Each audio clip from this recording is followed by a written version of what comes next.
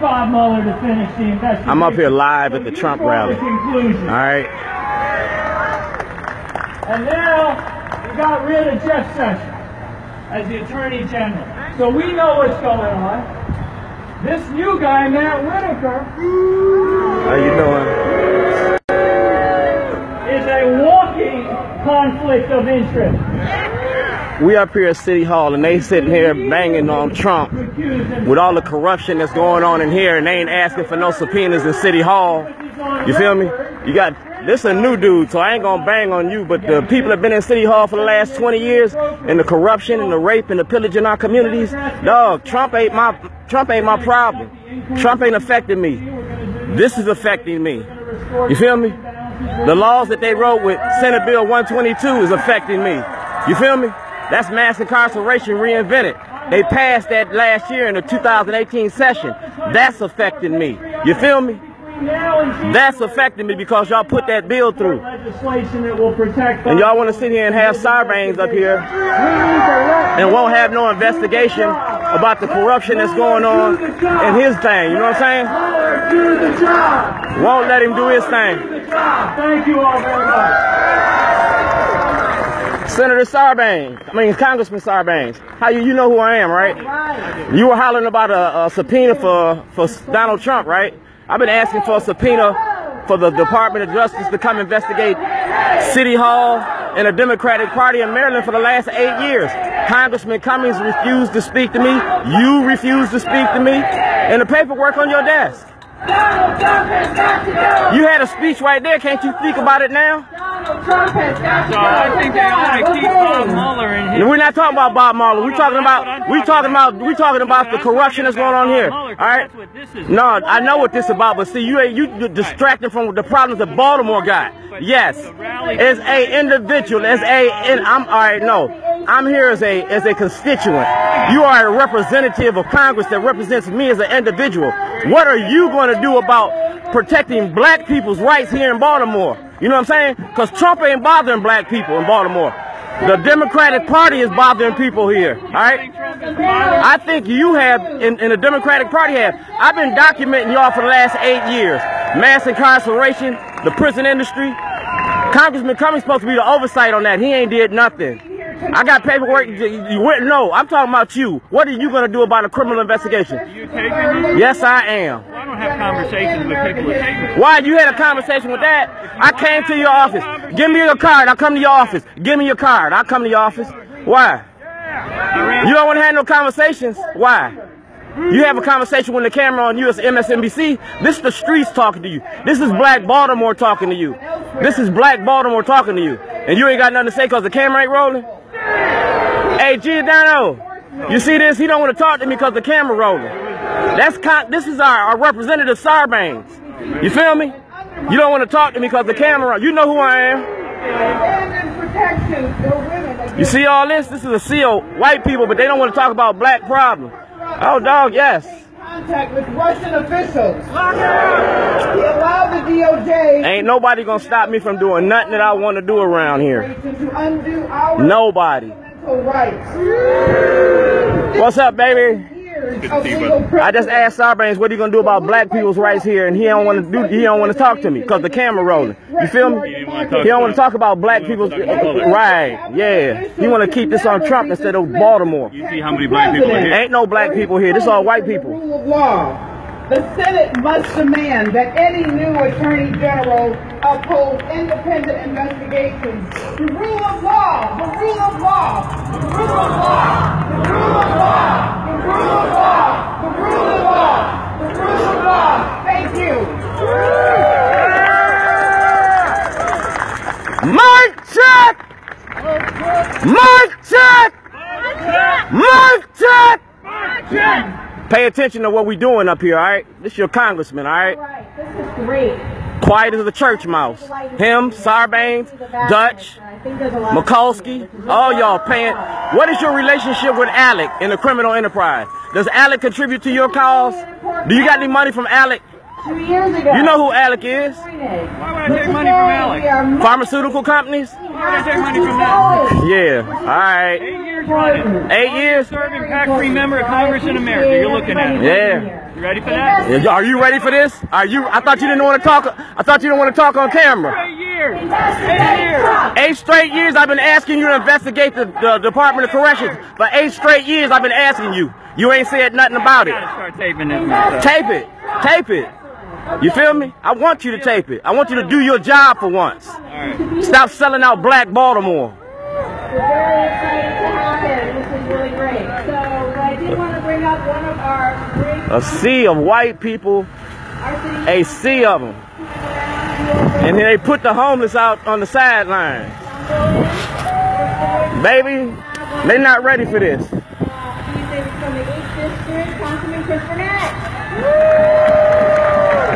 A dog and pony show. You want to talk about Trump, but your issues is in City Hall. What's up? What's up? You have to continue to fight. All right, so this is where it starts. Up here in City Hall, in Annapolis, you got to take the fight to the wall. Oh, dog, I'm gonna take the fight to y'all's front door. You know, this is a big deal. I'm deeply concerned about her yesterday. You like that? Of the election, but I also want to share. You feel me? How you doing? Good. How you doing? We potty training politicians. The same way I dug in Sarbanes, I'm gonna dig in you. Cause y'all not gonna keep abusing black people in America. You feel me? Sarbanes didn't have nothing to say until I said Alec. When I said Alec, that was the trigger. When I said Alec, that was the trigger. You feel me? We're gonna talk about the corruption in there and what Alec relationship has with y'all. Mass incarceration in the prison industry. Let's handle that. Cause like I said, this is a sea of white people. Ain't no black people out here. But that's the word I wanted to share. And you see how Sarbanes didn't want to say nothing. Anybody come up here, dare him to tell me to leave. I'll mic check the crowd. We'll set this shit off. Showing up every single day here in this building in City Hall, right?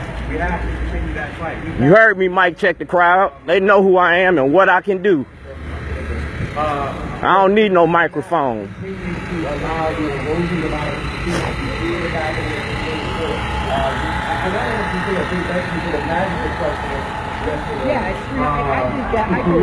That's a big deal. And when you talk about Wish somebody would tell me to stop or sit down. who is politics, who improves his elected officials, that is important. That is a big step to improving our local democracy.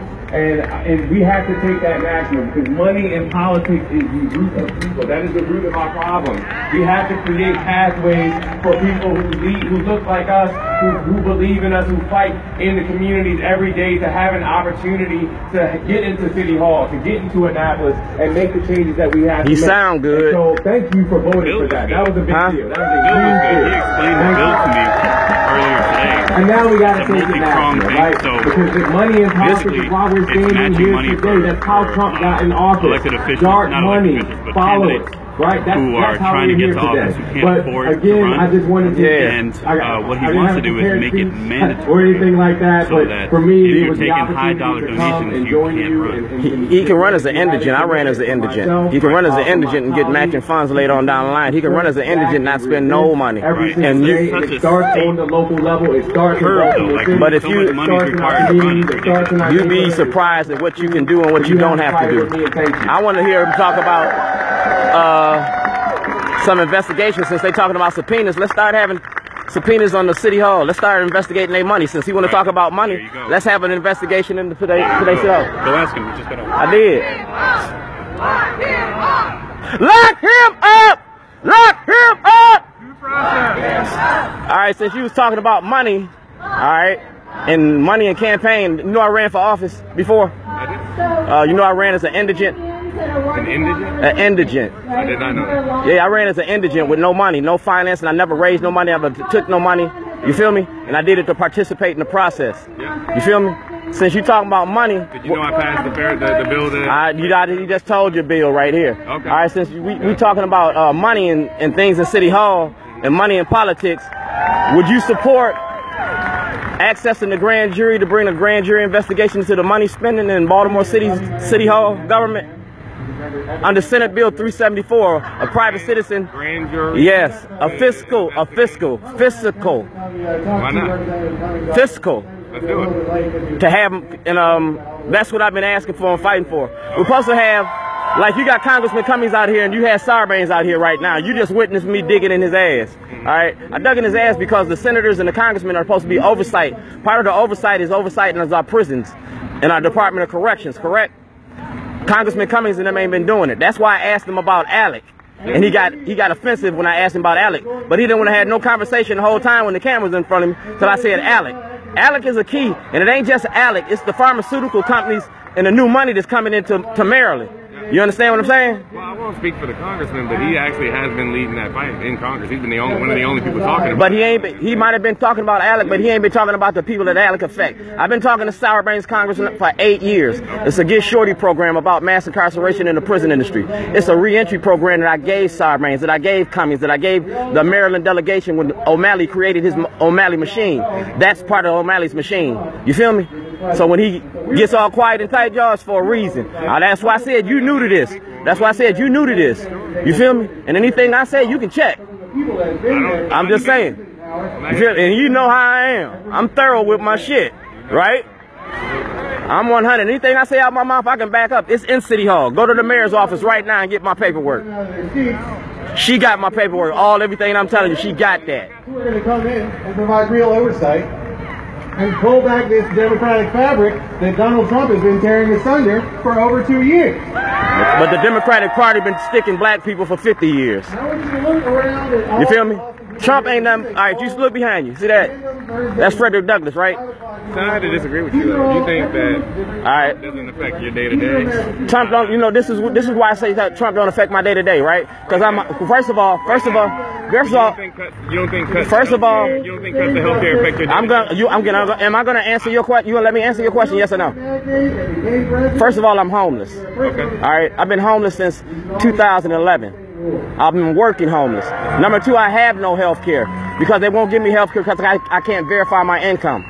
All right, Trump didn't do that to me. He's not gonna help you. But see what I'm saying? Fuck who helping me. Fuck who did it to me. I don't know about you know what I'm saying? Trump didn't do that to me. Yeah. Governor O'Malley did that to me. The Democratic Party did that to me. You feel me? Trump's riding the bus right now. He can only drive the bus for 4, 5, 8 years or whatever. The ones that have been affecting me, been the congressmen and the senators and the Democratic Party. For any city, Chicago, New York, Philadelphia, Baltimore, any major city that has a high density or black population is run by the Democratic Party. And the Democratic Party been fucking us for 50 years. Period. I'm from Chicago, dog. So how would other parties have been helping? And neither one of the parties gonna help us. All right, so who's gonna help us? Neither one of them is help. They share mass incarceration. They share mass incarceration. What's the end goal? Huh? What's the end goal? How do we turn it around? All right, the Jews been here for 400 years, right? I'm telling you, how do we do it? Because we came here as property. How do we fix it? How do we fix it? The Jews was here for 400 years. We've been here for 400 years. Give us dual citizenship. Give us a choice and the option to have another birthplace or land. A land of Kush, where we come from. You feel me? Because we are property here. We traded the penitentiary. We traded the penitentiary for the plantation, cotton for cocaine, and we steal the cash crop. Ghana just did that. Huh? You're describing Ghana just in the last month. No. Ghana who? Ghana, the country, is offering dual citizenship. Yes. And I've been fighting this fight for the last 20 years. I know they saying, and that's what I'm saying. Who's going to open that door? You feel me? Let us go. Way down in Egypt land. Tell old Pharaoh, let my people go. That's Marcus Garvey. Let's go to Marcus Garvey. Let's go to Thurgood Marshall. You don't need me to do that. Yes, we do. No, you don't. Yeah, That's a misconception right there. No. Like, elected officials are going to solve the problem. No. Elected officials are going to be part of. The elected officials are going to be part of the solution. You got to be a part of the solution, but we're part of the solution. Right. All right, because y'all created the problem. The Democrats created the problem. When you did Bill Clinton's crime bill, yes, really created the problem. Okay, that's a way to look at it. I don't know if I... Mass incarceration, the war on drugs, yes, the Democrats created that. People were being mass incarcerated and put in slave ships before the Democratic Party existed. Now, so you recognize our worth. Now you thank you. On behalf of the party. You speak on behalf of a black man. I am a black man. That's what I'm saying, black man. All right. That's what I want to hear. Fair enough. You're a black man. And I'm not an abusive person. See, I can talk to people. They just don't like my conversations. And I appreciate people that talk back instead of cutting and running. Not only, his newfound power, which is